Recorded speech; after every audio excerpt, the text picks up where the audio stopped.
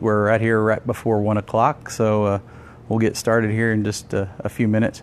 I've got my cameraman today is my senior, graduating senior this year. He's since he's doing homeschool and stuff, he'll be my cameraman, and I got my other helper, my daughter, over here as well.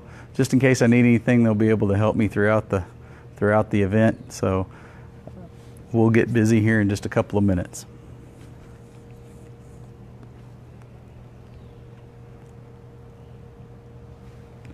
And you should see like chats coming through and stuff like that. So, and occasionally, if you see a question that somebody's not answering or it comes through, just ask me the question, and then that way I can answer it for them.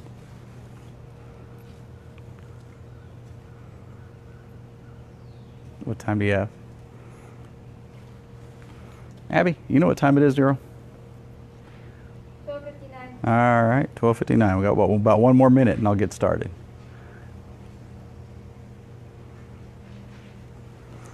And for those of you that are kind of tuning in at this point in time, just kind of remind you that we're doing all this out live in the air, in the midst of everything else. So just kind of bear with us. There's sometimes a little bit of background noise at times. Just depends on what's going on. The other thing is that we do have horticulture agents and specialists from across the state. They are online on the chat as well. So if you ask questions, if my cameraman sees one and he says it, I'll answer it right then and there. Otherwise, some of our hort agents from across the state will be answering questions as we go along. So we're going to go ahead and get started. I'm going to talk to you about a few things today when it comes to mowing your lawn, what the benefits of it is and why we do that. Also talk a little bit about fertilizing. Those are some of the things that are processes we have to do to our lawns just to maintain them properly. And there's large part of it, it's very beneficial to our lawns. The mowing aspect, a lot of people, they have different style mowers. We have, like the one I have here at my house, it's a mulching mower. And what that does is that cuts those blades off, and it cuts it into small pieces, and it distributes it back into the ground, into the soil. And that actually becomes nutrients for the plants at a later time. So if you think about from a fertilization perspective, that actually reduces fertilization when it comes down to, you're putting nutrients back into the soil. So with mulching mowers, since it does cut up those blades quite regularly, quite small, you've got to look at, how does it do that? Basically, it takes those leaves, it sucks them up in there, and it cuts them several times and then distributes them down.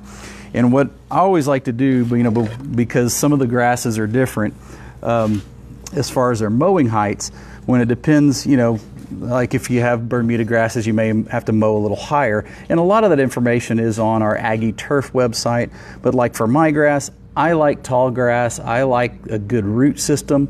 So when I mow high, it's to develop a good root system. And I have my mower, and don't measure it on the concrete. You got to do it out in the lawn. That way you get a good measurement. And I know that my blade is right here close to the bottom of the lip of that mower. And I'm right at about probably 3.5 inches on mine. And that's a good way to determine, how deep are you, how high are you mowing, basically. And you can go up to about 4 inches as far as a St. Augustine grass is concerned. When you get into some of the other grasses, they don't like it mowed as high. So you have to make that adjustment with your mower. And some of your hybrid Bermuda grasses, especially like Tifway 419 and some of the other ones, like to be mowed much lower. In fact, sometimes you may have to switch from a rotary type mower like the one I have here, or even to a reel mower, which is our EEL. That was one thing my cameraman saw in a store one day and said, "Dad, what is that?" It's a cool thing. It's a reel mower. You got to push it. So anyway, you have, of course, the mulching type mower. Since it does have the benefit of cutting off that leaf blade, what you have to be careful of, you don't want to cut off any more than 1/3 of the leaf material that's already present.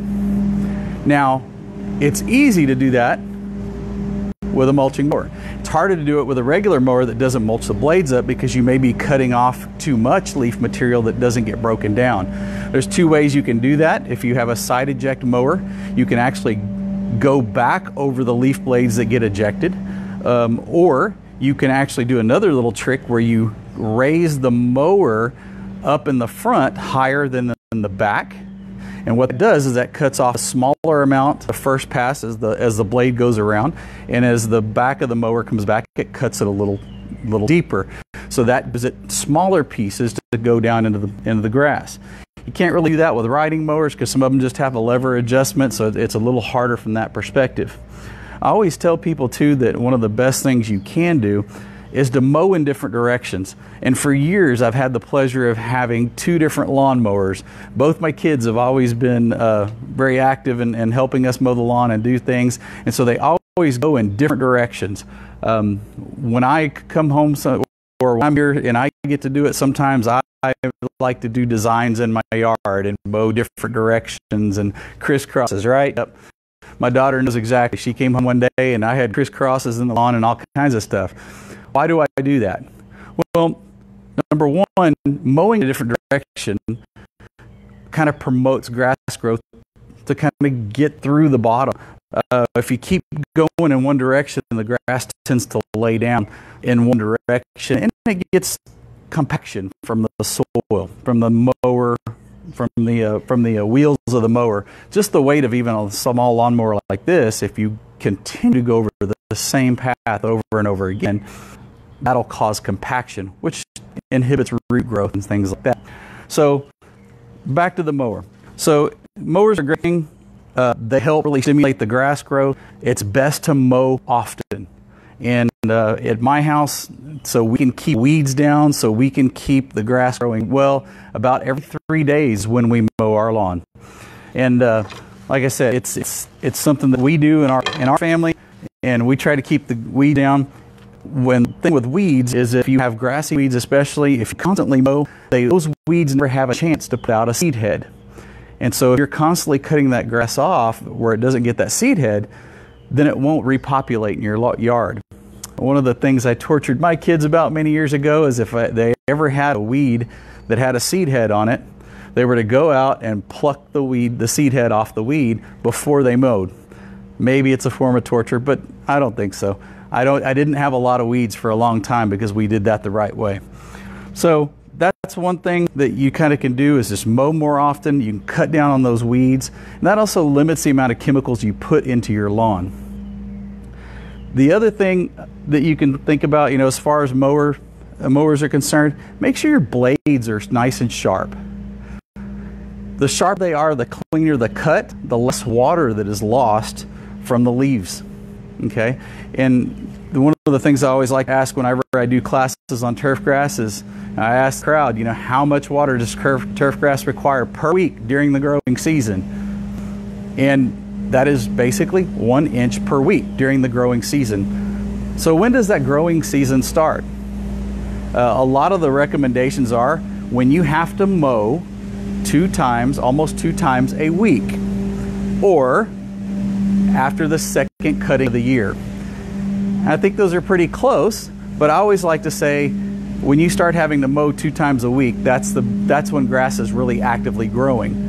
And so what I'm going to kind of transition into now is a little bit about fertilization as well, because fertilizing is an important process to help spur growth. There's times where fertilization needs to be selective in how you do it, or why you do it, or what type of products to use. Right now is a good time to fertilize. Our area in Montgomery County area, I like to say that after April 1st is a good time to do that, because that's when grass is really starting to grow. When you go down into like Corpus Christi or South Texas area, it's probably even early March. It just depends on the weather, it depends on that grass. So from year to year that can change as well, just due to weather variations, and you may get late cold fronts that may slow the grass down or something like that. And we always get people say, well, what fertilizer do I use? There's so many choices, there's so many things out there. One of the things that we recommend is going to the soil testing getting soil tests done. Okay, soiltesting.tamu.edu. You can actually go on there and print out a form to get a sample. Shows you how to take a sample, where to send it, and it's about $12, I think, for the routine sample. You take that and send that off to College Station to the laboratory there. Within about a week or two, they'll send you results of your sample. And what that does, that'll let you know where the nutrients are in your soil, or how much nutrient you actually do have. So it could provide an even more detailed approach to nutrients for your lawn. So soiltesting.tamu.edu, that's probably one of the first things you should do. Even though we do have general recommendations when it comes to soil fertility, it's really best to just get a soil sample test done up front. So with general recommendations, like for our area here in Montgomery County, we look at about a 3:1:2 ratio. I don't want to go a whole lot into, how do we figure all that, or figure out, how much of that fertilizer or anything else. There are actually, if you go to the soiltesting.tamu.edu website, they actually do have some pages back on the bottom of the page, and you can go and look for calculators where you can plug in your soil test results. It'll tell you exactly how much of what fertilizer. It'll even help you select fertilizers based on your area. So I just want to go into more of the details. Somebody said, how often should you soil test? Every 2 to 3 years. Because most of the time when you have, especially if you have mulching mowers, so soil testing about every 2 to 3 years. Mulching mowers, or if you're adding nutrients back into the soil, it will help as far as changing the amount of nutrients that you need. Thank you, sir. And yes, another question. What precautions, if there are any, should we take when fertilizing with pets or livestock? What precautions should we take when fertilizing pets or livestock? Fertilization is really, it's more the time when we talk about precautions. It's more in the line with chemicals. When you talk about maybe weed and feeds or other products of that nature, the whole thing is if you have a product that you're putting out, I would suggest maybe later in the afternoon or evening, only do one side of the yard, or maybe do the front, maybe not the back. Just being able to move it around to where maybe you feel more comfortable with the decision you're making as the applicator. If you don't really want your pets running through something because you think it may harm them, or you feel that it may harm them, you can definitely, fertilize the backyard one day. That way you can take your pet out in the front yard. And same thing with maybe in the pastures as well. Pastures not kind of my realm as far as what I deal with, so it's more in the line of homeowners. I hope that answers the question. All right. So moving right along, we're talking about fertilization, and how do you do that? Like I said, get that soil test done. Go onto that website there. You can look at those calculators that are at the bottom of that page. You can get that link. You get that soil test done, and then you kind of know where you stand as far as fertilization. I'm kind of a little different the way I do things. Since I use a mulching mower, I'm constantly putting nutrients back into my lawn. I don't ever fertilize, and I just don't. That's the way I do it. I save myself a little bit of money, and I mow constantly and consistently. Of course, one of the benefits of living up here in Montgomery County is we get about 48 to 52 inches of rainfall a year. So I have adequate moisture a lot of times, many parts of the year. There's only a few times where I've had to water, just to supplemental water my lawn just to make sure it stays going. So different parts of the world, I know down in Corpus Christi area where I'm originally from, you only get about 18 to 25 inches of rain a year. Sometimes more or less, just depending, and sometimes it's all at one time. So you have to supplemental water more often down in those areas. But through the process of what we're doing with fertilization, you can kind of control your growth of your grass. That way, maybe you don't mow as often because of different things. Yes. There's been multiple requests talking about brown patch. Multiple requests talking about brown patch. In fact, I love brown patch is a fungus that's already present. It's always there. Brown patch, it's AKA also called large patch. One thing that you have to be careful of, if you've had it or if you've ever had it, it can be increased as far as its potential and severity by over-fertilizing with high nitrogen fertilizers. So you have to be careful with that. It's also, with most diseases and funguses in lawns, the problems are exhibited or amplified because of overwatering, over-fertilization, and possibly even too many chemicals in the lawn, period. Sometimes we tend to want to do more because we want quicker results. We have to be careful about those things. The best thing that you can do when you have experienced brown patch, or AKA large patch, is to let those areas dry out. Make sure that you're watering at the appropriate times. You know, when we start in the spring, grass is growing very slow. So applying a fertilizer at that time, especially when brown patch is more prevalent, will only kind of like, and the way I like to describe it, it's like throwing gasoline on a fire. So you don't want to fertilize at certain times. That way you wait a little bit longer until it dries out, until it heats up enough to where that grass is growing. Most of the time too, a brown patch, AKA large patch, is also in low-lying areas. So you may have areas that hold more moisture. So you may want to go back and fill those in, maybe put some sandy loam or some compost, something to help the drainage or help that water not stand in those areas. The longer it stays moist, the more problems you do have. I hope that answers your question. If not, I know one of our other horde agents and everything may help do that. All right. So with your soil, once you get a soil test and everything, you'll find out, okay, you know, this is a type of product I'm going to use. One of the important things, and I just recently saw a house where they had misapplied their fertilizer. You could see the dark green and a lime green stripe throughout the yard. And one thing they did is they went basically forward and back, but they didn't have good overlap. So how do you keep that from happening? So being the Aggie that I am, I decided to use something, and it's just a white extension cord to kind of show, you know, that this whole space here might be your yard. If you travel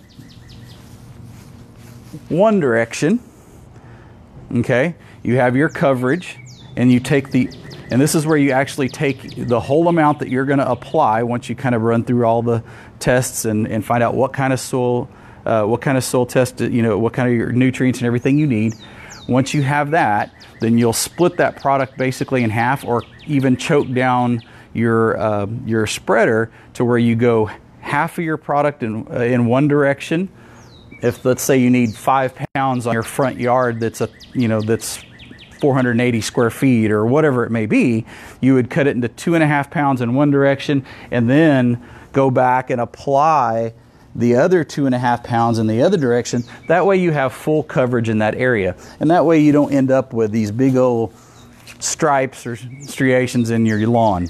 We always have, you know, from year to year, you know, you have some products that have that you can use, you know, weed and feeds or whatever else that people use.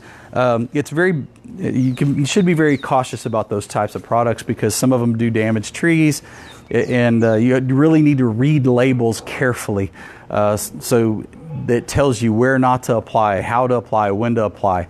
And in most areas, the timing of and the application of those products is very different.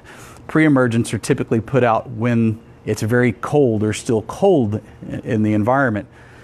And then fertilization takes place much later. For instance, in our area, for a pre-emergent herbicide should be put out sometime in late January, early February. And then fertilization doesn't take place until April. So applying just a one-shot product is sometimes not the best scenario. But once you do a soil test and everything, you can kind of figure out what the best thing is for you and your situation. So we talked a little bit about soil testing. Of course, there's all different types of application equipment. You've got little handheld equipment that you can do, little whirly birds. Just be careful that, you know, I've always seen one of the things where people are putting out some kind of insecticide or something with these products, and they're walking out in their bare feet. Make sure you use good judgment of what you're doing. These have a swath or a path at which they spread things out. You also have drop spreaders which drop product out. Check the labels on those products. Make sure that you use the recommended amount of product for your lawn. And like I said, a lot of that can be done just through getting a soil test done and finding out what kind of fertilizer you need for your lawn. Now, I hope this has been informative for all of you. Like I said, we have horticulture agents from across the state online right now answering questions for you. Don't forget, you can go to the soiltesting.tamu.edu. That will get you to the information you need to get a soil test performed for your lawn. That way you know exactly what fertilizer you need. Also, there's another one here. If you need any or have any of the information that you want regarding horticulture, our AgriTurf website, agriturf.tamu.edu, if you want to know a little bit more about Bermuda grasses for your area or for the state, as well as St. Augustine grass and zoysia and some of the other grass varieties that are out there. I hope this helps everybody. I'll take maybe a couple of questions if anybody has some. Okay. No, all good. Okay. I hope this kind of clarifies some of the things. Like I said again, just to make sure you raise that mower height up. Oh, in fact, you know what? I will go over one more thing, and especially since this is recorded, you'll be able to go back and play this back. But on these mulching mowers, or most of these mowers, what you can do is you can ramp up. And I always call it ramping up, is that starting early in the spring, you start low. And I'm not talking about scalping, because scalping, if you go too low, will actually damage the grass. So you want to set it maybe, about, like for me, I set it at about 2 to 2.5 inches. And as it gets hotter into the spring and into the summer, I raise up that mower up higher and higher. As you ramp up and you raise that leaf blade up, it creates more root system to help with droughts and keep that grass going much longer. And that goes with most of your grasses. You just have to be careful with some of the other ones, like some of the Bermuda grasses, because if they get too leafy and you cut too much of the leaf off, you'll actually kill it. So just make small increments. Just give a brief explanation about top dressing. A brief explanation about top dressing, yes. Okay, that is one of those things. Okay, timing of a top dressing is very important. Make sure when it's done, and the timing I'm going to talk about first, and then I'll talk about the products. Timing, make sure you have at least 4 to 6 weeks before or after a stress occurs before you do it. So last frost dates, wait 4 to 6 weeks. Make sure that grass is actively growing and not under stress before you get to the middle of the summer. Before you start getting 100-degree temperatures. Make sure you have enough time for cool weather. Like now, grass is growing actively. Now's a good time to do it. You can also do it in the fall with the same concept. Make sure you have about 4 to 6 weeks for that grass to kind of recover, because basically once you start putting an amendment or a top dressing over that area, it kind of stresses the grass out. It kind of slows it down. So what to use? In areas where you have real heavy clay soils, you may want to think about something like compost. Get some kind of real good compost. You also may want to think about maybe even sandy loams to help with drainage. So those are some of the things that you can do, and timing that you can do with top dressing. Okay? Got another question? I have a couple questions about aeration. A couple questions about aeration. Any recommendations? Mm-hmm. Yeah, recommendations on aeration. Worth using a plug aerator in your yard? Any benefits? Okay. Man, we're doing a whole class today just on turf, I think. I was just going to cover 2 things, but hey, let's do the rest of it. Why not? I love doing it. So when it comes to aeration, same kind of principles as I talk about about top dressing. 4 to 6 weeks before a stress occurs, or before after a stress occurs. So the timing is very similar. A plug aerator is much more beneficial from the standpoint that when it pulls a plug out, it'll pull about a 4 to 6 inch plug of soil out of the ground, and then left is a hole. If you used it to spike aerator, what tends to happen is you have 2 spikes. They actually force the soil together, And then what happens is when the soil actually will expand and it goes back to the way it was. So having a core aerator is much more beneficial. It adds oxygen and allows you to even do some top dressing after a core aeration to help get in more organic matter or things of that nature. As far as, and like I said, timing, 4 to 6 weeks before, after, make sure you got a good leeway there so that grass can recover before it goes into a stress, or before it, and so it'll come out after a stress. So top dressing, that's a good benefit. Now, how often? I have some people that want to do it every year, and they do a top dressing of like a 1/4 inch. That's one of the things you have to be careful of. You don't ever want to put too much. A 1/2 inch is about as good as you can get, whether it's a soil or whether it's a compost. If you have a real heavy clay soil, every 2 to 3 years. If you have real sandy soils, I would stick with more of a compost, and then do that, every couple of years as well. That may help at least in sandier soils. That may help at least as far as moisture retention. And of course, when you do that, you're adding a lot of nutrients into your soil, so thus reducing the fertilizer and everything you need. Okay? Hopefully that answers your question.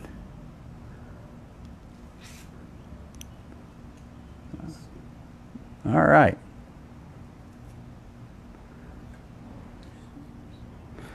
So just remember, mow often, and that'll help reduce those weeds. There are times, weeds can be a problem. I suggest that, when you have some weed problems, we all do. Occasionally, it's good to get a weed sample, take some good photos of it, send it to your county extension agent in your area, have them identify it, and we can offer recommendations as far as different types of active ingredients that work on those types of weeds. Weeds are also indicators of things that are going on in your lawn. For instance, dollarweed is a very good indicator that you have very, very wet areas. If you have what they call wavy basket grass, that's a very good indicator that you have a lot of shade. And sometimes St. Augustine can't grow in those shady areas. In fact, that's another little topic that we can cover real quick. When you have shady areas, make sure you take that mower, and instead of, let's say you mow your yard at about 3 inches, make sure you take that mower and raise it up a full inch in shaded areas. That will allow those leaves to capture more sunlight and give them more energy. You also have to reduce your fertilization in shady areas, and also reduce your water in those areas. Grass that grows slowly, especially with the shade, does not like a lot of water and does not like a lot of fertilization. So raise the mower up an inch, less fertilization and less water. The other thing you can do is you can also thin out your tree canopies or allow more sunlight penetration to the lawn. Okay, anything else?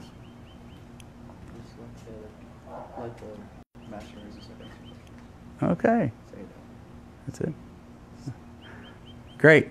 I know we have a lot of master gardeners and everything in different counties around the state. They have helplines and help desks in different areas.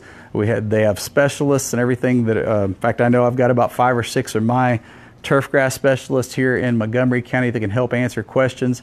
So look for your counties, extension offices. See if you have master gardener organizations out there that have people that can help you, as well as the agents. Just remember aggieturf.tamu.edu if you want some turf grass information, and then soiltesting.tamu.edu for your soil tests. Thank you, and we appreciate coming and visiting with us and being with us today. Hopefully this helps you, and if you have any questions, let us know. That's what we are here to do, is we are here to help you and improve your life, and hopefully improve your lawn along the way. Thank you.